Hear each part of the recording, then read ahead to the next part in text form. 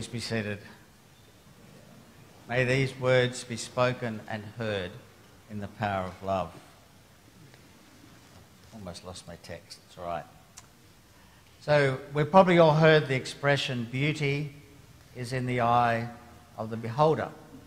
And of course it's not just beauty which is in the eye of the beholder, but all kinds of ways in which we value something or someone or some place really varies from person to person. It'll vary perhaps from culture to culture, and often it'll change over time. So things we might once have valued as a community or as individuals or as a family might no longer be as important to us, and so on. All three of our readings today, and the Sunday readings, are not chosen because they intersect with each other. They're not exactly random, but they're selections from three different tracks. But every now and then there is a degree of convergence between them.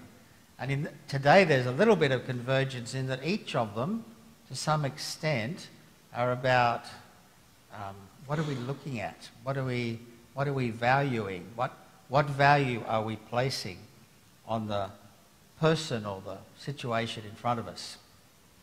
In the Gospel last week, we had that kind of strange story where both Jesus' family, his mother, his brothers and sisters, and also the religion experts from Jerusalem, we might say from the Cathedral, had come down to Capernaum because they both thought Jesus had gone nuts, or they all thought Jesus had gone nuts and was getting a bit excitable about this religion stuff and should just basically come home and have some of Mum's cooking for a while.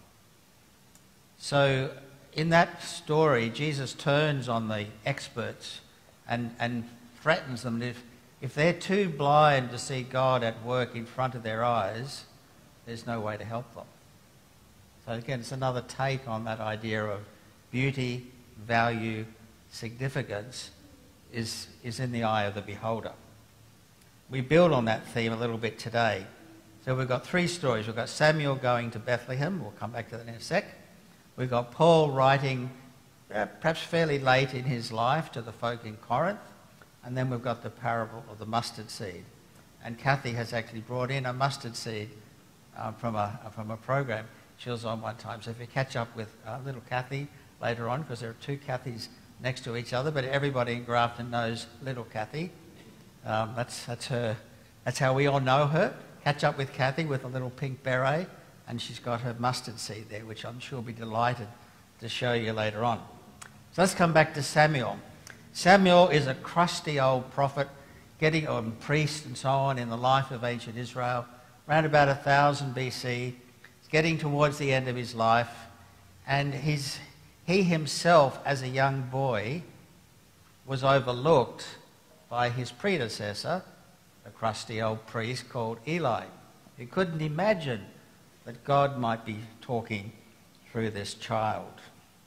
So he's heading off to Bethlehem because he's on a fairly delicate mission.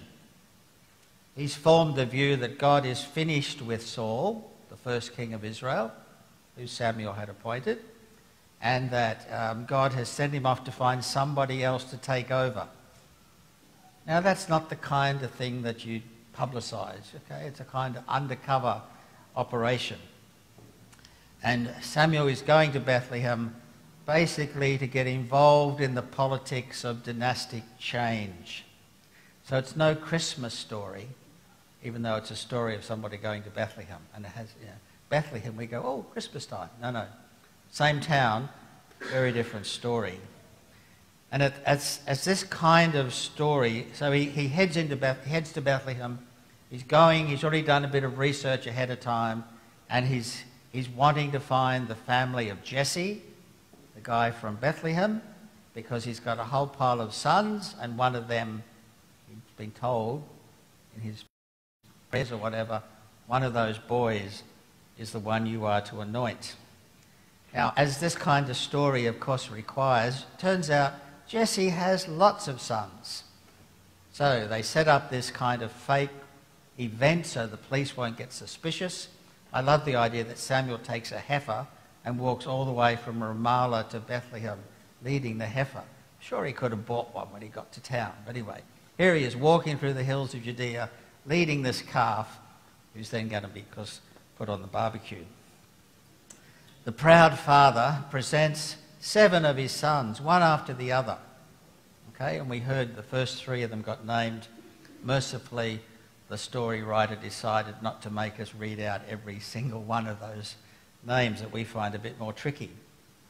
And Samuel's pretty impressed, but this little voice in the back of his head's going, nope, nope, that's not the one, that's not the one. And there's even a verse that says, don't look at their appearance.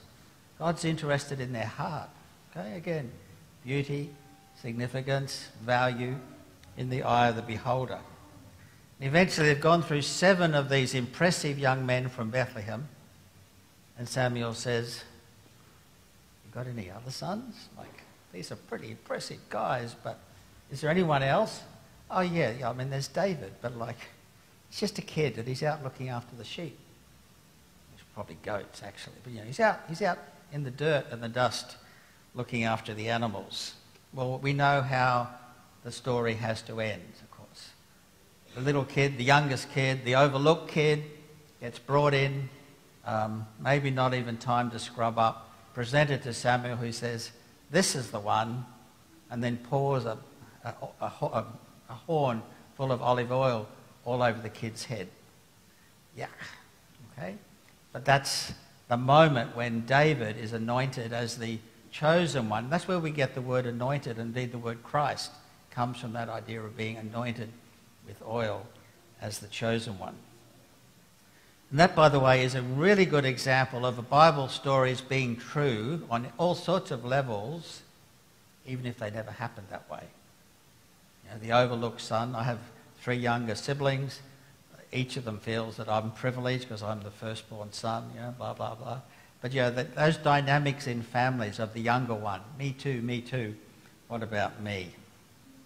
So there's Samuel is learning to look differently and not to overlook, and maybe Jesse is learning not to overlook the little one. When Paul is writing to the Corinthians in that passage we heard read earlier, he mentions almost in passing that once upon a time he'd looked at Jesus from a human point of view, but he doesn't do that any longer. And again, that idea of what's our perspective? How are we looking at someone? And it's certainly possible to look at Jesus from a human point of view. Lots of people do that, and there's absolutely nothing wrong with it. And people who will never ever choose to become Christians, followers of Jesus, can still get a great deal of insight and wisdom for living by paying attention to Jesus. But Paul says, I've learned to look at Jesus from another perspective. I've come to appreciate him as the risen Lord, the one who's always with us through his Spirit, and the one through whom God is changing everything. He goes on to say, just the tail bit of that reading in the next couple of sentences. So if anyone is in Christ, there is a new creation. Everything old has passed away. See, everything has become new. All this is from God, who reconciled us to himself through Christ and has given us the ministry of reconciliation. That is, in Christ, God was reconciling the world to himself, not counting their trespasses against them, and entrusting the message of reconciliation to us. So we are ambassadors for Christ. God is making his appeal through us. So that's Paul writing, maybe around about 56, 57, the Common Era. How we look at Jesus, whether we look at Jesus, is our choice. But if we look at him through the lens of faith, then everything changes. So as we baptize Sawyer, one of the questions for us as parents, godparents, extended family, Cathedral family is, how do we want Sawyer to see Jesus? What kind of faith formation are we going to be giving him? And then there's the mustard seed. And I'll resist the temptation to go and steal Kathy's mustard seed. Another story about how we look determines what we see. Now, the parable of the mustard seed is one of the few things out of the Gospels we can be absolutely sure that Jesus said, even though the 4 or 5 different versions of this parable already show us people beginning to interpret it in different ways. For most people, this is a story about something that starts out really small, mustard seed, and then becomes this amazingly huge tree. And I was reminded initially of that TV ad with the jingle, "From little things, big things grow," which of course is a protest song about the land rights campaign way back in the 1960s. From little things, big things grow. That's how most people, through most of history, have understood that parable.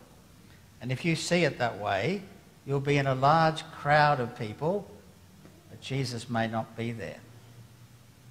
I'm a little bit arrogant sometimes, okay?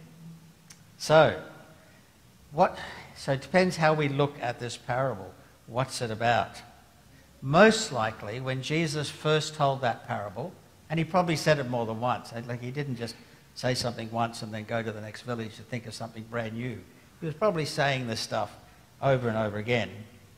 He may have had in mind the idea of smallness, which for many people means insignificance. But Jesus is talking about the kingdom of God. What can we compare the kingdom of God like? And he's saying it's like a mustard seed. It's like the size of the head of a pin. It's a tiny little thing. He's not talking about big things growing from little things. He's saying, do you imagine God's kingdom as something powerful and loud, or do you imagine God's kingdom as something small and easy to overlook, easy to ignore? Because it's just tiny. There's nothing impressive about it. He may have been thinking of what happens in the fields when mustard seed goes wild, which it did and still does, and it becomes a kind of a haven for the vermin and the birds that like to hang around the edge of the field and pinch the farmer's food and the crop as soon as it begins to flower, as soon as it begins to mature. The farmers, of course, would wish the vermin and the little animals and the birds would go somewhere else. But so is Jesus saying, so how do you imagine the kingdom of God? Is it like a neat and tidy and proper thing? Or is it that scrappy hedge where all the vermin and the little animals and the birds hang out and find shelter? And there's something else about mustard seeds, and you can see this when you're driving even today through the parts of Galilee. I like to compare it with nutgrass, except nutgrass stays in our turf and the mustard bush goes everywhere. It's a bush about this high and it just runs wild. I guess when I was a kid growing up in Lismore, I would have compared it with lantana. If you don't keep chopping it back, it spreads everywhere. It takes over the paddock. It might seem like something you can overlook, but if you don't notice it's there, and if you don't stay on top of it, it'll get away from you. It'll take over everything. That, says Jesus, is what God's rule is like. It's not big and noisy and impressive. It's not interested in purity. Everybody comes. That's why we say, as the priest holds up the bread, holy things for holy people, broken things for broken people. There's no purity test to come to church, although often that's not the message we've given. And if we once begin to give God a bit of space in our lives, then God will take over and permeate every aspect of our life. So how do we imagine God? Big, powerful, noisy, possible to ignore, or small but pervasive, gathering up the people we tend to overlook and building communities of hope in a world that runs on fear? And how do we see Jesus? And how might we imagine the church in the years to come as we pick up the pieces and rebuild after all the failures and things that have gone wrong in past decades? Are we hoping once again that the cathedral will become a powerful institution in Grafton and that all the business people in Prince Street will want to be on parish council like they were 40, 50 years ago? Okay. Is that the kind of church we want? A big and powerful institution that everybody pays attention to? Or a place which is small but inclusive and transformative? Might that be the kind of church we're looking for? And how are we going to teach Sawyer to look at things as his life goes on? Amen.